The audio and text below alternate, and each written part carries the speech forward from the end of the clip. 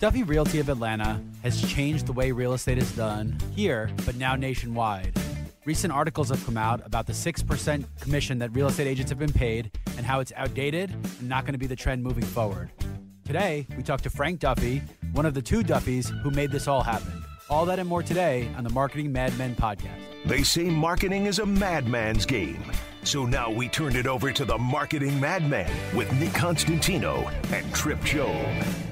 Happy Saturday. Welcome to the Marketing Madmen. Trip Job and Nick Constantino here, live from the Battery. And we're going to talk about a topic I think is near and dear to most people, right? And that's real estate. And, you know, I think about many of us out there, depending on where we are in either our life situations or whatever. I mean, we've seen the ups and downs. Sometimes we feel the turbulence of the real estate market more than others, or the stress and strain. You know, if you're making a move or need to make a move. So I think it's going to be a fun discussion about that. And, we'll also get into how people market either their real estate if they're selling, or, how they might market their desire. I mean, shoot, 2 years ago, you had to market yourself as to being the best buyer. Yeah, I agree. And I think that the COVID changed, like most industries, very quickly. I would say the real estate and mortgage industry both together, but it's changed drastically. And, I know a lot of people who decided one day in 2019-20 to become real estate agents and have done very, very, very well for themselves. Yeah. And I think the industry as a whole, it lends itself well to marketing. Man, there are billboards everywhere. How many direct mail pieces do you get from real estate? You might have just bought a new house and moved in, and you're still getting ads from real estate agents. So I think it's an industry that the big good ones need to market. But I also think that it's ripe for disruption. The Zillows of the world, the Redfins, and how they came in and how that technology disrupted the old model of real estate is really important. And we're lucky that we're going to have Mr. Frank Duffy of Duffy Realty in here, because I think he can speak better to that disruption, but also what they've done to really in their own way disrupt that industry. No, you're right, though. I mean, I bought my first condo in 1991, so I've bought 5 places and sold 4 now in over 30 years, and it is amazing. The last one was just about 2 years ago. So over that time, how much things have changed. Yeah, and I think a lot of it has to do with, like most things, it used to be for sustenance, to live somewhere, and now it's become an investment, and REITs probably throw this all off. So I think there's a lot that goes into it, and I think let's delineate between real estate and commercial. I mean, personal real estate, residential, and commercial, because the gloomy stories coming out about the commercial real estate industry and what's going to happen in Manhattan when no one goes to work. Those are very real issues with very strong, lasting repercussions. I mean, 2007, 2008, the stated value that caused the entire recession to start. I mean, it is without saying how important the real estate market is to everything we do. Well, it is incredibly important. And I see it now. I see a lot of social posts and articles out there right now that are being written about how many businesses want to get back to work. And I find value, and I'm now, I have a home office, but I do find value of seeing my customers in person, being around some other people. So, yeah, we're sales dudes, though. Right. There's plenty of people whose job can be conducted from their house. But easily. I would say that probably 80% of the articles out there I see right now, I think, are marketing. And I think it's from the commercial real estate standpoint, because they are trying to sell that story. And it's not just commercial real estate. Sure. I have friends that are in office furniture and things of that nature, and it's important for them, all right? That's a big part of commercial real estate. So, but by the way, I truly think I don't think the real view from most of employees is to get back to the office. There will always be some, but I think we've got a long road ahead of us. Yeah, and I heard a stat the other day. I think I was listening to Marketplace, but pretty much they said they were asking about this boom in theft, retail theft. And they're like, it's funny, if you look at where that's all coming from, it's a lobbying group for retail theft. That's who's doing it. It's a lobbying group. It's not, there's no actual evidence, because again, the stores don't declare that. The FBI doesn't declare who's shoplifting. So I think that's a really good point. And and I don't want to say the word propaganda, but they're trying to lead you down to believe a certain story that's convenient for them. Exactly. Or they know that they've got certain CEOs and they can use them because they're part of their association, and they use them and get those articles placed. And again, look, I'm not against it. I think that it's a hard push uphill right now, and I think it's it's not one that is going to be easy. But at the same time, if you're a business and you do have a certain part of your employee base that needs to be in an office, what better time to renegotiate and to or if you don't have it, to get new space. I mean, you probably the world's your oyster right now, right? Yeah, and I also think, like most unfortunate things in this country, the bureaucracy is insane. Like, how about just convert it to residential where we need people to be in, and how about we convert this? And you can't, it's almost an impossible thing. But I was listening to something, they were talking about how the biggest problem is that the roadblocks that have set up are so hard to overcome that it takes more money to convert than it would be to charge people to live there.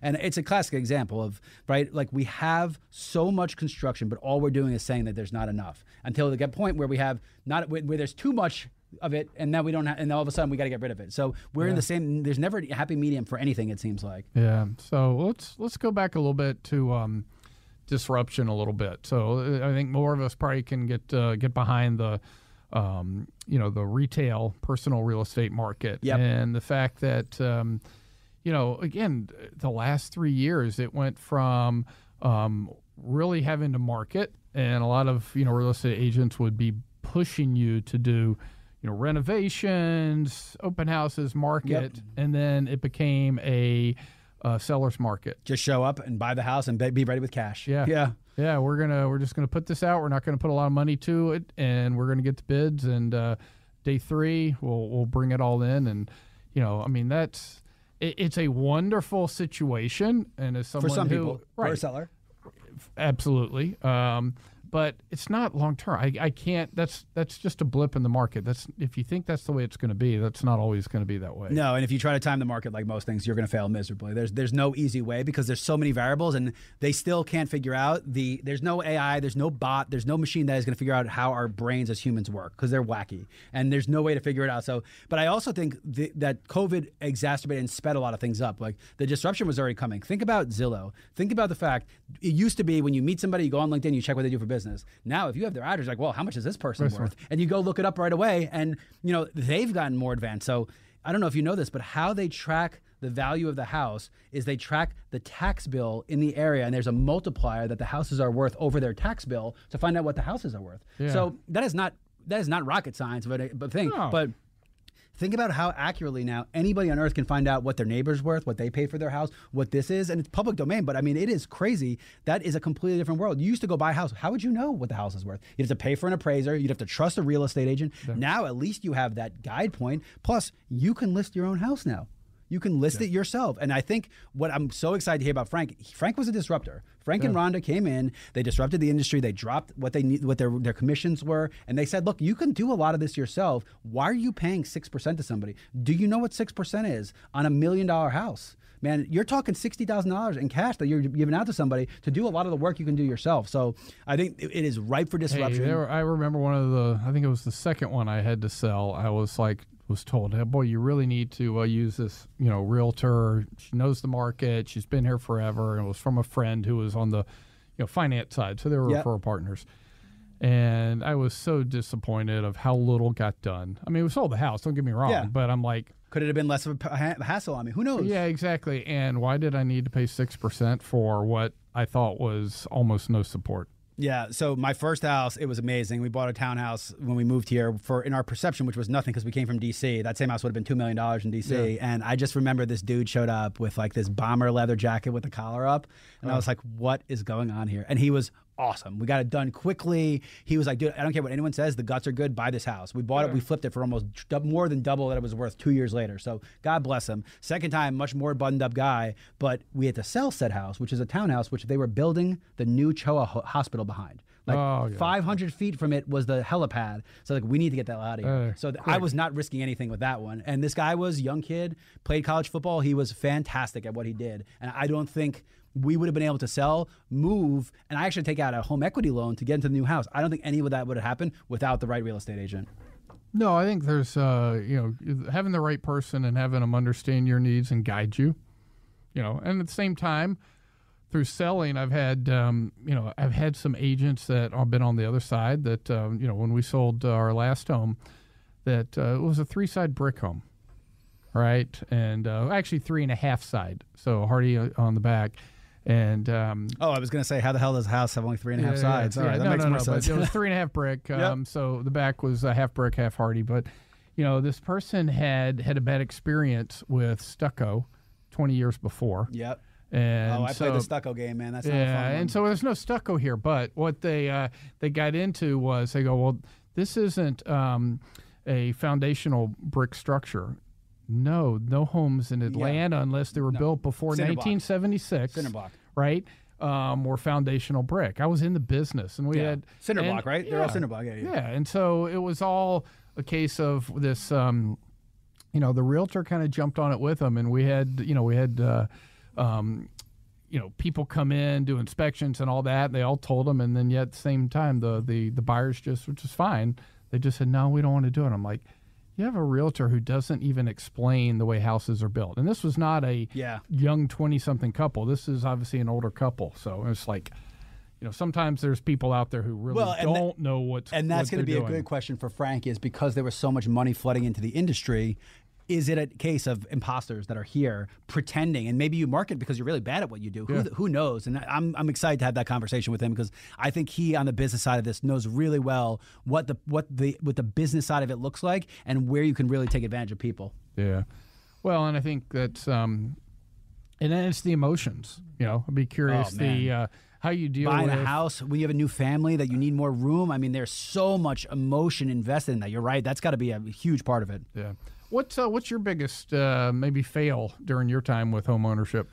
So the biggest fail was moving into a house with aluminum wiring, because I didn't ask in advance. But the fix was actually really easy, because I got an honest electrician that's like, dude, don't listen to anybody. That is so stupid. Here's what you have to do, blah, blah, blah, blah, blah. It was done for a couple of $1,000 and I was safe. But again, it's one of those horror stories. Aluminum wiring, houses go on fire. Sure. I had a baby. Do I really want that on me? But it turned out to be completely fake news, and we were completely fine. Yeah, that's good. Yeah, I had one where condo out in L.A. that just ended up there was some potential settling type issues and things like that, and so it was a little bit of a challenge. But at the end of the day, we got through it when it's time to sell. But it's you have to keep your eyes open to all the different challenges out there. So you are we're going to take a break, and we'll be right back with Frank Duffy, and you're listening to the Marketing Madmen on Extra 106.3.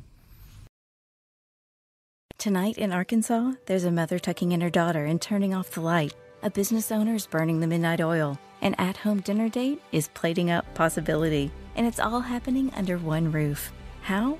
The power of a conversation, like the one John from Integrity Solutions had with First Horizon Bank about his vision for a sustainable mixed-use building. Now it's not just words, it's life. First Horizon Bank. Let's find a way. Go to firsthorizon.com/John. First Horizon Bank, member FDIC.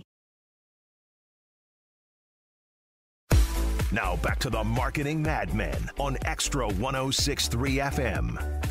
Welcome back to the Marketing Madmen. Trip Job and Nick Constantino here, and we are talking real estate today. So we've now we'll really dive in. Yeah, so we got an expert, because I don't know what the hell I'm talking about. You sold 5 houses, I sold 2. Frank Duffy here is who we have. And Frank, how many houses have you guys sold? 50,000 homes in the Atlanta market since we started this in 2002. Okay, wow. I think they're more well qualified than we are. So Frank, name drop. Frank, before I start, because it's way more important to talk about this, what's LSU going to do this year, buddy? Man, I don't know. I was feeling good coming into the season until that game in Orlando. Florida State just hammered us. So, but our competition in the West, Alabama's down, A&M's down. So it's anybody's game. So we'll see. We'll see what happens. Yeah. I still feel good about our chances. Yeah, I everyone's claiming about ACC resurgence. Clemson's not going to do them any favors with how they played. But you got Duke there. It's going to push. I think one of the things about college football is the better the conference is, the more it pushes you to be good. Sure. And I think that a down SEC and an up ACC, while it's better for the sport, is going to make things harder for LSU. I think you're right. And I will tell you, though, at the end of the season, you're going to watch Florida State is a very good football team. And so on the right trajectory, too. It's not just a flash in the pan. They've got a good coach now, too. So. Correct. Norvell's, I think he's a real good coach. Now, I will tell you, what was interesting, he lost that game last year against LSU in the Superdome after some boneheaded decisions late in that game. He might not be having the honeymoon period he would have had. So I think in the hindsight, in the rearview mirror, you're going to see that this LSU loss to Florida State was not as bad as it looks when you get to the end of the season, and Florida State's in the playoff. Top 5 or 6 I think teams, they're going to be in there. Yep. Absolutely. And look, I am not a Notre Dame fan, but I think they got a heck of a quarterback. Mm-hmm. He's got 5 years under him, and I think they're going to be someone to reckon with too. Notre Dame is also a very good football team. You saw that in their first couple of games. I mean, just beat Navy, and look, North Carolina State was no easy task. Yeah. So Notre Dame, I think, Brian Kelly, one good thing, he is a fantastic recruiter. We have found that out to be the case. We're starting to lock up Louisiana again. But he did leave Notre Dame with talent. Yeah. So, he did do that. So they didn't had step talent, in. and they plugged the experienced quarterback And I I think so. One of the craziest parts of college football is I think most coaches, it's easier to be a recruiter nowadays than it is to be a coach. Like a lot of these guys were great recruiters, but man, in the moment, in the thick of it, it is hard to be a coach. It's hard to motivate kids. They're going to only be there for 2 years. It's crazy. Well, you better be a good recruiter because you're doing it 24/7. Even when you get the kid to come to campus, you're still recruiting. That's like Kirby landing in the helicopter now. He's like, screw it, I'm taking a helicopter everywhere just to do it. Yeah, look, it's going to be fun. I think ultimately having Florida State and Notre Dame, even in the conversation, is good for college football. And I think the expanded playoff, when we get to that, is going to make this less important because one loss, you're still in it, and all that matters is you catch that momentum at the right time at the end. It's going to be fun. Look, we're burying the lead. The best story, I think, is Dion in Colorado. And let me tell you, I've watched every game. I don't know if we're talking about gambling on this show, but yes, I did have him on the money line in that first game. It was 7-1. I took him in my pick 'em. I took him in my pick 'em. I took him in my pick 'em. He got his guys. That team, his son at quarterback is fantastic. The cornerback is outstanding. The guy goes both ways. 110 plays. Oh, my God. Hey, look, I'm happy talking about college football. We don't have to get to real estate. I'm going to say this because this is probably funny because we were talking about real estate agents and how they're different. One of the things I think is really important here is individual athletes, what separates them from great is so small. They all have the same athleticism. They all have the same things. It is having the coach and the upbringing to get the best out of these people. And I think what it is with Dion is that attitude of like, come find me. And he's wearing a shirt, come find me. And that's what he's preaching to his guys. Why not you? Who says you can't be that guy? And if you are motivated and you are going, and I don't mean to compare it, but let's talk about real estate agents, right? There's a million of them out there. And it's probably that mindset that you guys go about it that has probably made you where you are. He disrupted at Jackson State. So why do we have to be less? Why can't the athletes come here? That segue was not planned, but we have a sports disruption. We have a segue. And that's exactly what we did. We disrupted it. We said, look, let's go from the typical part-time housewife, part-time, pick the company name agent, and let's do a business-like approach. Let's take a business model. Let's take a professional approach, not have it to be a glorified babysitter or taxi cab driver, and let's put technology at play. Let's give massive exposure. And look, here's a concept. Let's not overcharge them 6% or 7%. Just because we feel like we have to, because that's what the industry says.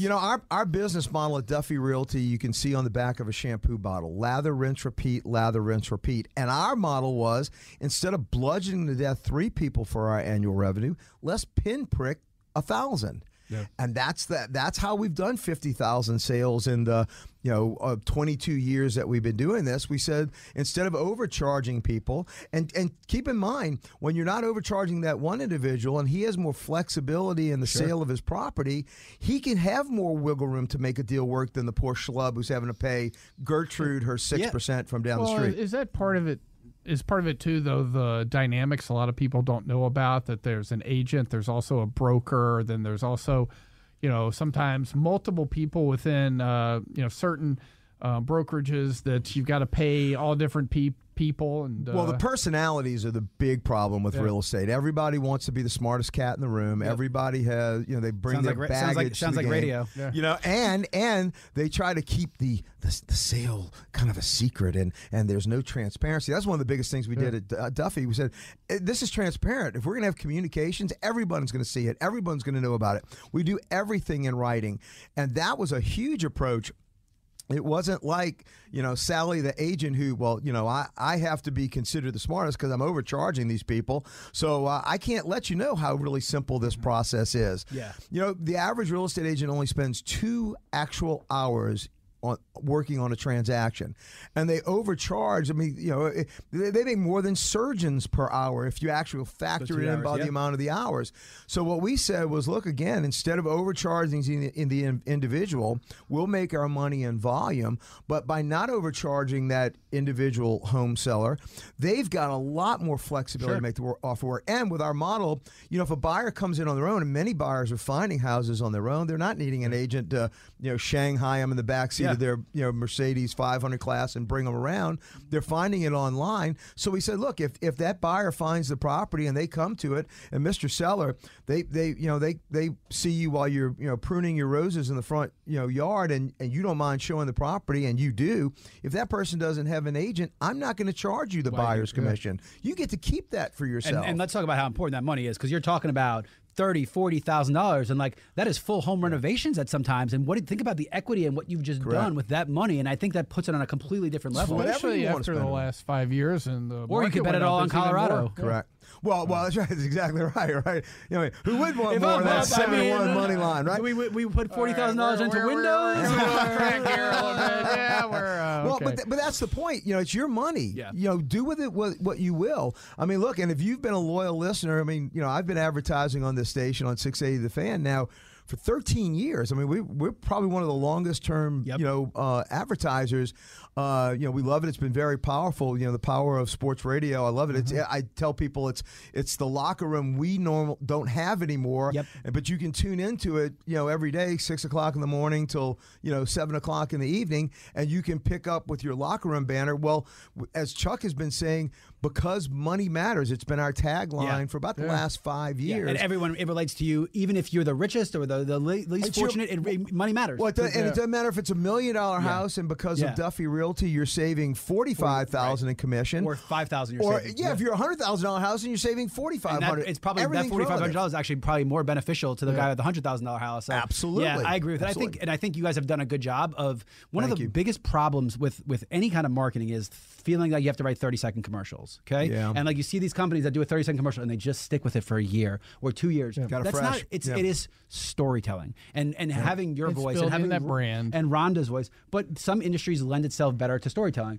Frank and Rhonda created a business that is not easy to just explain, right? You can explain you'll save money, but if someone wants to know how you're going to save money, how are you setting up to tell that story? And I think that's why sports radio has lent itself well for you. It has. You're not going against Quicken Loans. You're not going against Zillow. You're not going against Redfin. You're going against traditional agents who are feeding you a load of bullcrap. Well, here's what it is. You've got to have a minute spot, and we figured that out long ago. I can't do it on a 3-second billboard because it's too unique of a model, of a concept. Yep. I really can't do it on a 30-second radio spot or on a 30-second television spot.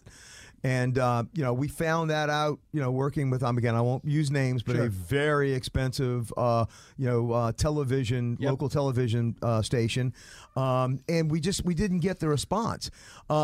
Sports radio has been so good because it is the fabric, it is the local fabric of the locker room, of conversations, and the on-air talent weave their stories, personal stories into their performances. I mean, going back to when we first started doing this, and Chuck's been our endorser, Ben Ingram's been our endorser, Carlos Medina. So we have a great way to interject Duffy into a local conversation because we're a local real estate agent. We're not, and look, I work my own deals. I mean, Colin and I go in there on hand-to-hand combat every year for of course you have to, because I don't employ a national agency. I'd rather have my own wiggle room on the 15%. You have to, because we're smart business people, and you have to be, because if you're a local business owner and you're having to have a small business that you're employing, anywhere between 10 and 25 employees at any given time, you have to be smart with your advertising. But you're doing us a favor also, because then it gets rid of complacency. Because if you were just signing the same deal without negotiation, no matter what, it is human nature to become complacent. And I enjoy the negotiation. Yes. I'm not in sales to make $1 billion. I'm in sales because I enjoy the negotiation. Well, it truly has been a partnership. Look, I'm very good friends with David Dickey and with Colin and with you, Nick, and it's been an enjoyable thing over the years, staying as a part. I mean, 13 years in radio. In any marketing form is a generation. It's a long time. And I go back to the very first Rhonda, You Rock spot that Chuck. In fact, there's a cool story. Yeah. Can I have about a minute just to tell the story? That, so it is so cool. So Chuck was at another station, and Rhonda and I had a radio show, the Duffy Realty Show, on WGST, and on this other sports station, which is no longer there. Okay. And we got the hour, and so Rhonda and I went in to cut our very first promos, right? And Chuck had to go in to cut one of his promos, and he goes, if you don't mind, I'd like to just 1 minute's all I need. And he's a one-hit wonder. He comes in, cuts his promos, and leaves. He goes, I remember y'all. I could introduce myself. He goes, I remember y'all sold my house. And, of course, we've now sold 3 houses for Chuck and helped him and Kristen buy another one. And so he goes, I remember y'all, little money up front, little money on the back, and a whole lot of money in Uncle Chuck's pocket. I said, well, now there is a spot, right? So, and then, of course, about a week later, Chuck wound up coming here. And I was like, oh, man, there goes my spot. Well, Chuck held off in deference for about a year until we ended the show there. Right. We just couldn't keep coming in Sunday mornings anymore. After we moved up to the mountains, it was an extra hour trip in. So Chuck goes, I've been sitting on this spot for about a year. He goes, and he sent this thing to me in a manila envelope, and it was the week that the anthrax envelopes were all going out. So I had my staff shaking it and making the powder was coming out. So we put it on. It was the very first Rhonda U Rock spot. I didn't change it. I said, that spot's running because it's that good. And we've been here for 13 years since. It's been incredible. Yeah. It's amazing. It's amazing. And honestly, I appreciate it. And I didn't pay Frank to say any of this stuff, so this is genuine and honest. And I'm gonna deter him because I really want to talk about the industry as much as I love tooting the own horn. All right, so Frank, you were a disruptor. The industry itself has been disrupted. You have your Zillows. The internet has disrupted it. All these different things. COVID. Right. Talk about what's changed in the 22 years that you guys have been doing this, and talk about where we are now and where we're going, because I think it is still a very misunderstood industry that is still ripe for change. Well, technology is the biggest thing that's changed everything. In fact, when we started Duffy Realty, the ability to do now, at that time we were a $500 flat fee. We charge a percentage on the back end, smaller amount. In fact, we don't even do the $500 up front anymore. We waived that. We're at 7/8%. Still under 1%, gives people a lot of flexibility. But had we opened this in 2000 and not 2002, we didn't have the technology capable to run the type of volume that you need to do the type of pricing model that we've got. Had we waited till 2004, other people would have beat us to the punch. We were perfectly timed. And I can't say that was by design. Sure. It was a little bit of luck. But we realized that with technology, you could then put this business model in. And the whole model came about out of filling a need. In fact, I'll never forget, Rhonda was in real estate. I was in the corporate world. I worked for Morgan Stanley. And Rhonda wound up, because of our second child, wound up having to take time off because of a little bit rough pregnancy. And so it gave her time. It was like Napoleon being on Elba. We were able to kind of... I've been to Elba, by the way. It's an awesome place. I have. I took an ATV around Elba with a girl. Gorgeous place. Elba, Corsica, all of them. By the way, I'll tell you a funny story. I am actually writing a play called Napoleon House in New Orleans. I'm originally from New Orleans. We have an apartment in the French Quarter. And Napoleon was actually tried to be lured out of his exile by New Orleans business people. I've heard the story before. To bring to New Orleans, they actually bought him a house, the Napoleon House, right down the street from our apartment in the Patalba building. They wanted to bring him as a way to give him sanctuary. And so I'm writing a play actually on a funny a tavern owner and his wife who are just down the street who try to bogart the idea to bring Napoleon to them by writing him letters because they want the action at their little bar and cafe. It's amazing. And all of the idiosyncrasies of New Orleans and all of our jokes and the potholes and the bad politics. I'm going to do a play that shows the genesis of all of our ills from New Orleans. It's amazing. Has come from that. It's cool comedy. There needs to be at least one set of boobs and beads. At least at the very least. I didn't say how many. I won't talk about any other stories from New Orleans, but we're gonna have to invite you back because I don't think we've ever had playwright on the agenda. I can do that. I don't think we've ever had playwright on the agenda. But I completely distracted. Keep going. No worries. Well, I was just saying. So, but you've disrupted. You got fortunate with the timing. Yeah, perfect timing. But over time, since then, you've had the general strategy, but you have to adapt. You have to. So kind of talk about that. What are some of the stages of adaptation over the last 20 years? Yeah, that you've seen? Well, the technology gave us the ability to handle the volume and to put in a business model that's structured. Right, that's one of the biggest thing we do. You know what our business model is when you agree to work with us. Everything is in writing. We don't do anything verbally. There's no misconjecture. There's no misunderstanding. There's no miscommunication, and that's rife in the traditional real estate world. Yep. Well, the first people that we had to take on, of course, was your typical mom and pop agents. And boy, they were easy to go against. In fact, the old thing of the arms race of the U.S. and the USSR, you had to have a foil to have an arms race. Well, we had the best foil in the world. Betty Boop charging 6%. Yeah. Right? And so I need you on that wall. Don't leave. Stay there with your 6% because it made our model look so much better. But then as time goes on, of course, other aggregators come in, the bigger players. And the first one, it's interesting, was Realtor.com. Most people don't remember, way before Zillow, way before Redfin and those types of companies. It was Realtor.com. And Realtor.com made a fatal flaw. They allowed the buyers, because the traditional agents, because they were ones that were basically paying them, they made a flaw by allowing anyone to go out and put their listings out onto the internet. On the MLS, right? And so you need a license to do that. Yes, and they tried to disrupt it that way. That's right. So and they pissed off everybody. They let Pandora's box open, because if I would have not had the ability of putting our listings on Realtor.com, the 6% agent site, we would have never been able to have that differentiator to say, hey, look, you don't have to go with, Got it. Let's use an old one, Harry Norman. Got it. To be on Harry Norman's site, it was interactivity, and that's what allowed us little players to become big players. It was huge. Then, of course, you have the ones, well, we'll buy your house if we can't sell it, which they never buy them. It's a marketing gimmick. In fact, Ron and I are frenemies with one of the top persons that does that. And at a social event, admitted to us, this is in 2015, he had never bought one of these types of houses.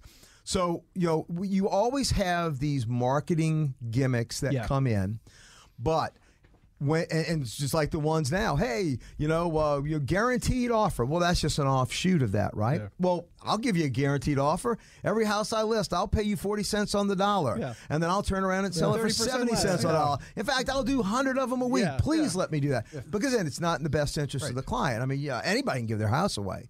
So what we've been able to do is, through all these years, 22 years of doing this, is if you put what's best for the client first, you give them a lot of exposure, you give them talented services, and again, I'd put my team that's done 50,000 deals up against anybody.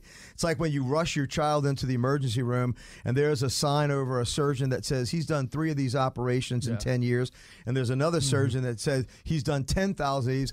I'd break through a brick wall to get my kid on the gurney with the surgeon who's done it 10,000 times. Well, that's the funny part about us.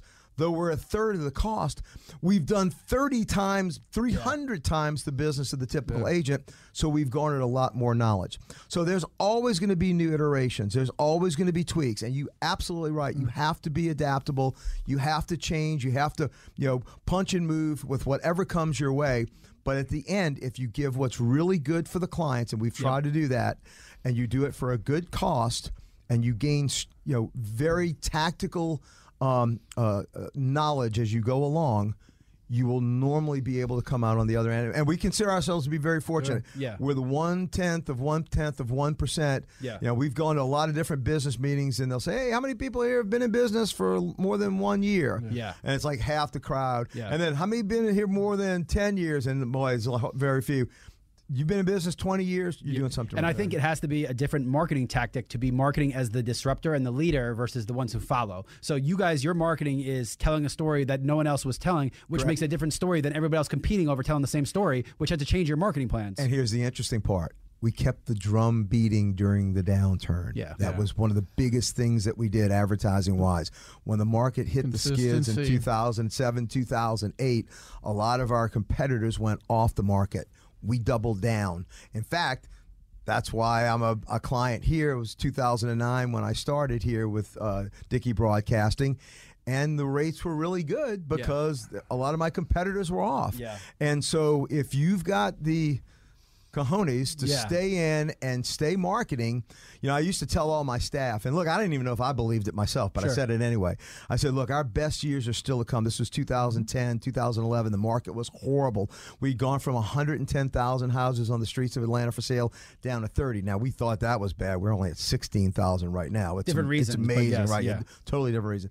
And so I told them, I said, look, if we keep blocking and tackling and going forward and applying what we know, and we keep our advertising up, I said, eventually we're going to have better days, but you have to keep the faith, and you got to keep that drum beat going out there. Because I said, one of these, I use the analogy of, we're in this jungle, and Rhonda's out in front. She's our leader, and I'm there, and our staff is there, and our agents are there. So we're all wielding machetes in this dark, dank jungle. And I said, one moment, somebody's going to hit a machete. You're going to hear that bing. And all of a sudden, a bright light's going to come through the canopy. And then all of a sudden, we're going to step out into a field of daisies and sunshine, and we're going to look around, and no one else is going to be there. That's what advertising through 2008 and 2012 in the real estate market did for us. Because when 13, 14, and 15 hit, we were like a rocket. But you knew one it's thing. The consistency. People needed money. Right. People needed money then. They needed money more. We'd crashed. They needed the money, the savings more than ever. And that's one thing that So and I've seen it. Look, my 30 years in the industry, it's just a case of your frequency may change, right? Yeah. You may slow down a little bit, but typically if you're advertising and we're in a recession, guess what? Even though you do your frequency lower, there's a lot of free spots sometimes you end up getting. But that's another subject. You hear that, Colin? Don't just try to advertise right now. If you see the bump list. Or on other stations, maybe. On other stations, yes. But but consistency is really key. So yes, I agree with you. When we come back from the break, we'll dive in a little bit more to what should people know and what's going on in the markets today. So you're listening to the Marketing Madmen on Extra 106.3. We'll be right back. This morning in North Carolina, wheels are spinning. Determination is winning. A passion is now a thriving business, and it shows no signs of slowing down. How? The power of a conversation, like the one Clint Spiegel had with First Horizon Bank about starting a bike wheel manufacturing facility in Asheville. Now it's not just talk, it's rubber meets road. First Horizon Bank. Let's find a way. Go to firsthorizon.com/Clint. First Horizon Bank, member FDIC.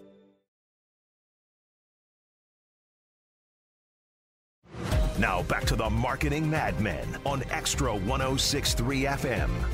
Welcome back to the Marketing Madmen. Trip Job and Nick Constantino here with our special guest, Frank Duffy, and we are talking about real estate. How awesome 6A the Fan and Extra 106.3. Oh, wait, sorry. No, okay. Okay, sorry. No. We're talking about real estate. Yes, of course. But so where are we today? All right, what's going on in the market? Where's Duffy? And what do you see coming? It is an extremely challenging real estate market right now. In fact, the aforementioned part-time housewives, part-time agents are flooding back into other jobs right now. It's extremely hard.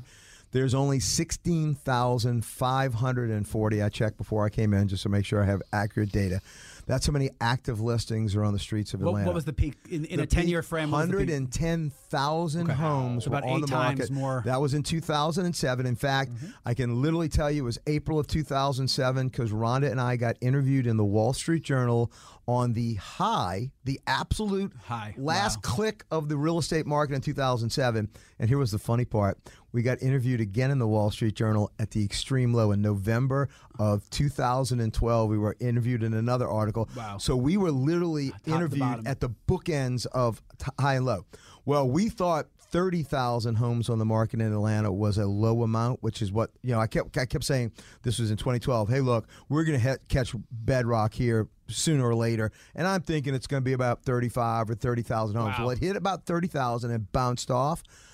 We only probably went up to about 45,000 homes in the bounce.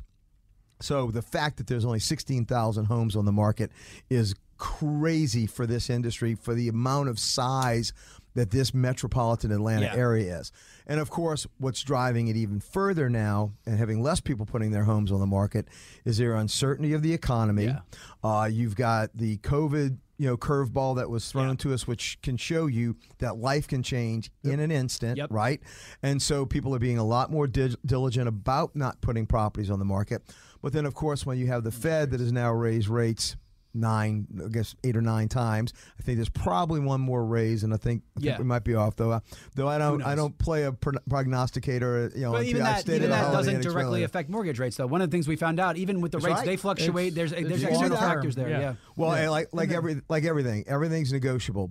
Supply and demand. on So anything, what about including mortgage rates. investors? So I know for the last couple of years, I mean, that was a big change in the market is investors versus private living equity. consumer. Private equity is buying groups So of what houses. are you seeing now? Well, it's interesting. You should also say that because investors came out of the woodwork during the downturn in 2008 as well. They made a killing. And they made a killing.